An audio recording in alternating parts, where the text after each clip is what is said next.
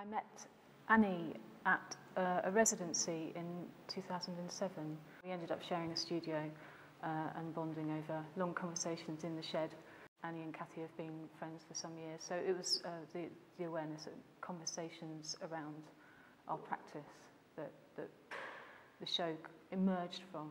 It's actually the title of a poem by R.S. Thomas. We came back to that title as being something that just was exciting without telling the viewer really much what was, going on in the show. I think it had a lot to do with being three women artists as well, and that there was a sort of surplus vocabulary in our work where it's actually a thing that you're perhaps not supposed to talk about, which might be some kind of magical or mythological sort of influence of things.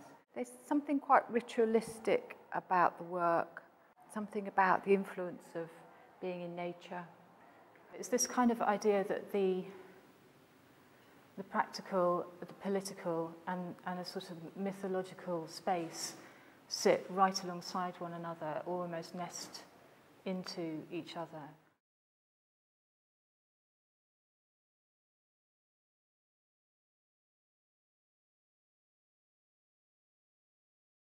With my work, I tend to respond quite strongly to things that already exist in culture. This piece is called The Gaper.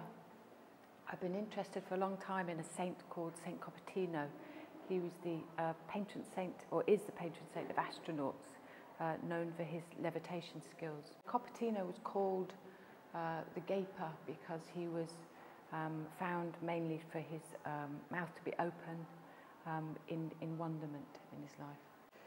And my intention was to work with a kind of tradition of religious carvings. I wanted him to be outside, having a kind of inward and outward moment, sort of arrested but kind of transported in some way, like an astronaut. The embroidery is a kind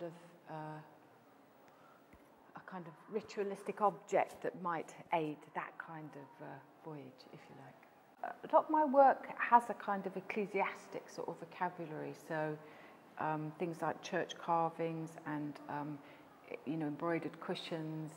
But also I'm really interested in objects where it's like it has a sense of affiliation, objects that might belong to clubs, where it kind of marks you as to where you might belong or don't belong, as it might be.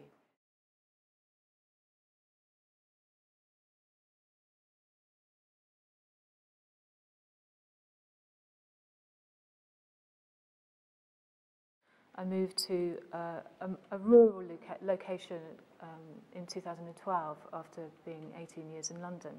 From being a sort of more studio-based artist, I've started making work outside and out in the landscape and with the landscape. This is a painting that I made on a hill on a very sunny day, basically made from berries, just literally drawn onto the paper, collected from just around where I was making the work.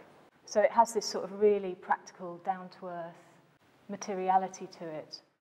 This is a triptych of videos which is called Forage, and it's very simple documentary footage of my eating cherries, wild cherries and wild strawberries and blackberries.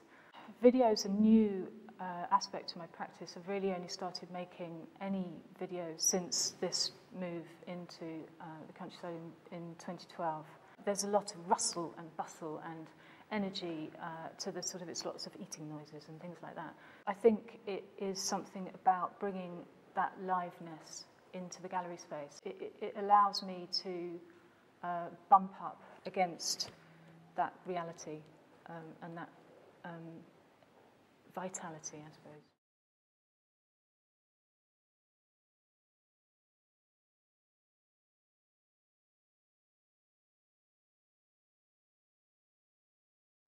We're sitting in front of my installation called Harmonium, which is a collection of narrative scenes, objects that can exist in their own right, but for this show I've built an installation, and they're all part of one work, almost like a huge collage.